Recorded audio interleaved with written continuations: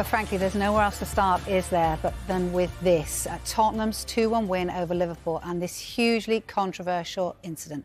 The referee's body, PGMOL, have admitted a significant human error was made after VAR failed to overturn the incorrect on-field offside decision against Luis Diaz. Still with us? I hope you are. Denying Jurgen Klopp's side the opening goal. Now, the video officials believe the goal had been given on the pitch, and that actually was one of a number of refereeing decisions questioned after the game, which saw 2 red cards for Liverpool. And despite that, they nearly held on to a point, but Joel Matip's own goal in the 96th minute gave Spurs the win. Now, I'm going to discuss all this with Miguel and Darren shortly, but let's just remind you, if you haven't seen it, of what happened. So, Mohamed Salah plays in Luis Diaz, but after he scored the goal, the offside flag was raised by the assistant referee. Automatically, possible goals are checked by VAR, but following a very short review period in which a replay was shown without lines, as you see here, the decision overturned, something we now know occurred in error. And look, here's a reminder of what happened, what we actually witnessed here in detail. Didn't see them on the TV, but we understand the VAR officials did draw the lines when reviewing the goal. But the error centred around the VAR having the belief that the on-field decision was given as a goal and not offside. So the VAR gave a check complete message to the referee. Check complete, he says. So the on-field call of offside stands, even though the VAR thought he was confirming a Liverpool goal. Jurgen Klopp, surprised by the speed of the decision. It took just 40 seconds between Diaz's shot going in and play restarting following the review. And after a restart, that phase of play is over. Then, shortly following the game, the PGMOL released their statement admitting this error had been made. Whew. Now, I know you've got to ask Miguel a question here. Yes. And I'm going to give you a bit of breaking news. Go on. Because the PGMOL have replaced Darren England, who was the VAR on the game last night, and Dan Cook, the assistant VAR from the same game. They've been replaced for the game between Nottingham Forest and Brentford, and Fulham and Chelsea today and tomorrow. Now, Craig Pawson's now going to assume England's duties as the 4th official at the City Ground. Eddie Smart will take over from Cook as assistant referee at Craven Cottage. So that's from the PGMOL. They've replaced Darren England and Dan Cook, the VAR and assistant VAR. Clearly, this is a story which really represents an existential crisis for the PGMOL. We're all talking about it. Our newspapers will all be making it the sole focus of our back pages tomorrow. Obviously, we've got the Ryder Cup and everything, but this is a huge story affecting every club in the Premier League, and the PGMOL are reacting very, very quickly to take action after what happened last night. They have to. It's imperative that they react quickly, and like you say, they have. So they've made a decision to relieve the 2 of their duties this weekend so far, going forward. In terms of the statement, it wasn't an apology, was it? It was a statement. It was an admission of error. A significant human error is what they called it. And a factual error. A factual error, yes. So what did you make of that in the first instance? I must say, I was surprised at the stridency of the language. I was in an unusual situation when that statement came out, because it was midway through Jurgen Klopp's press conference. Obviously, there'd been a long wait for that sort of clarity. Klopp had already said he knew straight away, so what they said was irrelevant. And I was actually had the strange distinction, I suppose, of actually saying it to Klopp, this statement's just been released. What do you think of it? And having to read it out to him, and he just, I suppose, it only increased his bafflement, I suppose. And as he responded, who does that help? And I suppose that's the bigger issue here with all of this, in that it creates a credibility crisis. I mean, especially given the entire premise of this system is about increasing accuracy, not aiming for perfection, as even Klopp said, but increasing dependability. And this just seems the complete opposite. And what's even made it worse is the inevitable and understandable attempts at transparency since then have actually created more confusion, to the point that feels like the only way to kind of start navigating out of this crisis is basically, I suppose, just release the audio. Just to have complete transparency. I mean, just as you were talking there, I was kind of thinking about what this actually boils down to. And really it is just, I mean, and given all this is about clarity of communication, it's a lack of communication. It was that, you know, in the instance, the expectation, they didn't know what they were checking for. And also at that point, something I think about another potential issue with this, which is the ambiguity of the language. Just check complete. Well, why not just have it clear and say it's a goal or it's an offside? Because, OK, 99% of the time, that's fine. But in a case like this, it shows how there is scope for completely needless error. Yeah, it's a bizarre situation, isn't it?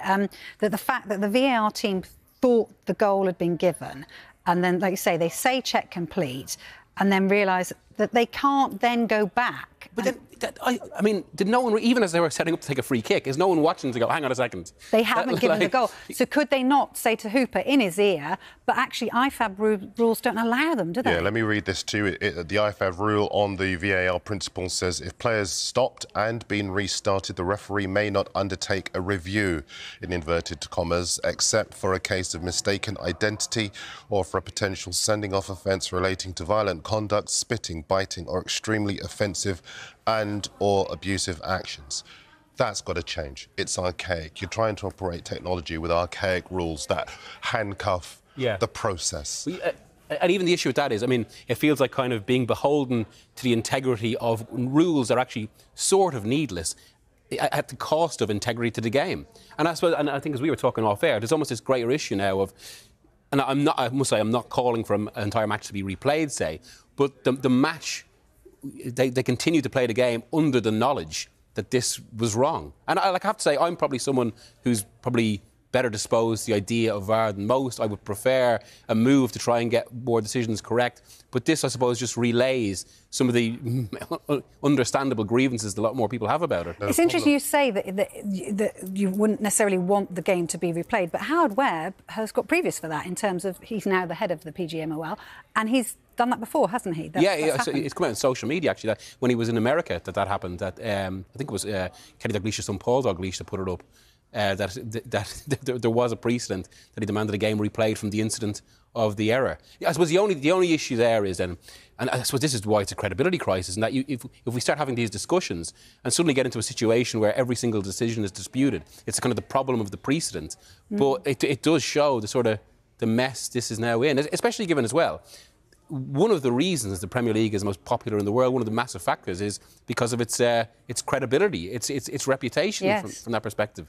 It's interesting, isn't it? Because actually, Jurgen Klopp, I think he took a little bit of umbrage against Patrick Davison when he said, you know, you're quite calm about this. And I think what he was trying to say is, everyone else will be up in arms about this. And actually, Jurgen was very clear that he, you know, said they didn't aim to do this. No one aims to make a human error.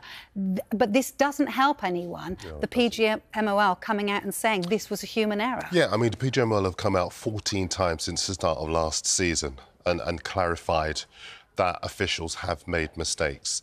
Now, people may say, well, oh, it's great that they've come out and they've put their hands up. The fact is they cost clubs points. They cost managers, in some extreme cases, their jobs. It will not help Liverpool that the PGMOL have come out and clarified what all of us could see who were watching on TV. I think as far as the PGMOL are concerned, as far as Jurgen Klopp is concerned, after the match, I think he spoke really well because I was looking forward to what he was going to say. I expected him to be quite emotive and angry about it. But the facts are, and that's what makes this entire system just such a joke, we all see these things and we see there's this great injustice. And yet if a manager articulates that, he gets fined by the Football Association. It's just madness. So managers have to bide their time. They have to not say what they see. And I think that's a mess. I think as far as he was saying, Jurgen was saying last night, what we need is a reasoned, rational conversation about where we go from here. Because this, as we were saying before, it's a crisis for the PGMOL. We cannot continue as we were going along. Now, fair play to the PGMOL. They've taken action to remove the people whose job it was to make sure that the on-field officials had help. I think we've got to go further.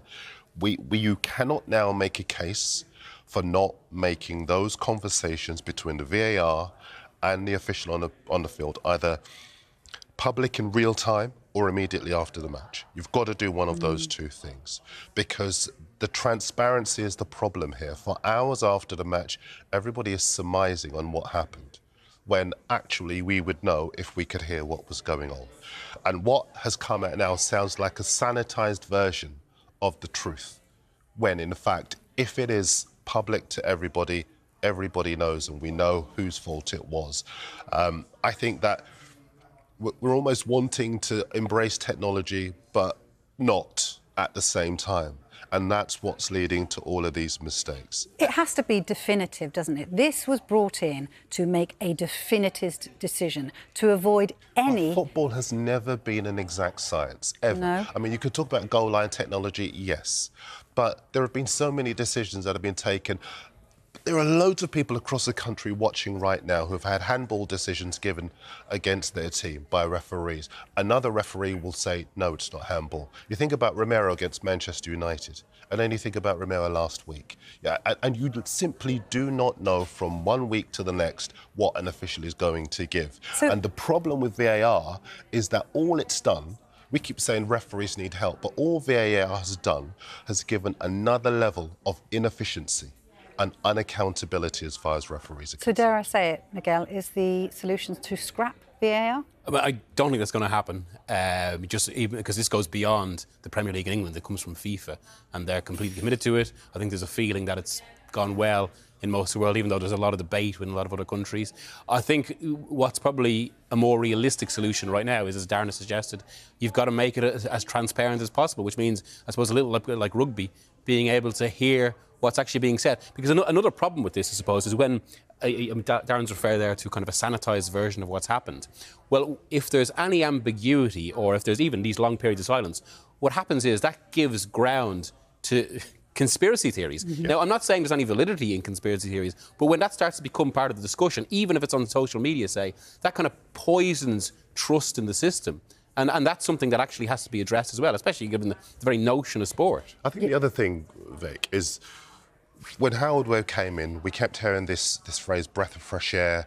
It's coming, it's fantastic that he's coming, he's going to do this and do that. I was at a conference with Howard in the summer. He was giving his support and promising to diversify the refereeing pool. Now, so none of us, and this is not what this show is about, calling for people to lose their jobs and stuff like that, but we do need to diversify that refereeing pool. We've got a culture of complacency within our current refereeing pool. And I have to say, sadly, there is a precedent for a situation like this where Mike Dean gave a podcast and talked, didn't he, about the match in which he knew there had been a mistake with the hair-pulling situation in the Chelsea game with Anthony Taylor. But he said that I didn't want to say it because I didn't want to put pressure on Anthony. Now, to be clear, we're not accusing Anthony of any wrongdoing whatsoever here. But the fact is we have had a situation where a game has continued in the knowledge that an injustice has been committed against a football club, and they've had to just accept it. How can that be the case? So, look, we've seen already Mike Dean Park Company with the PGMO. We've seen Lee Mason Park Company with the PGMO. Again, to be clear, we're not accusing them of any malfeasance whatsoever. No. But what we are saying is that as far as the PGMOL is concerned, we have had this culture that has need to be freshened up, revamped, looked at. Everybody with an interest in football knows that the PGMOL is in a situation now when it cannot continue as it is. And the action that Howard has taken so far needs to now be turbocharged. Yeah, just finally and briefly on this, there will be a review. The review process has started. You expect more through the week from the PGMOL? You think so? Yeah. And I mean, because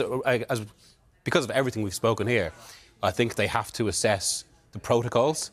The fact that we could have a situation where there was even confusion over what they were looking at. I mean, that's the root problem with this, really. They didn't know what they were looking at or what they were supposed to be looking for, and hence the kind of the wrong information was filtered through.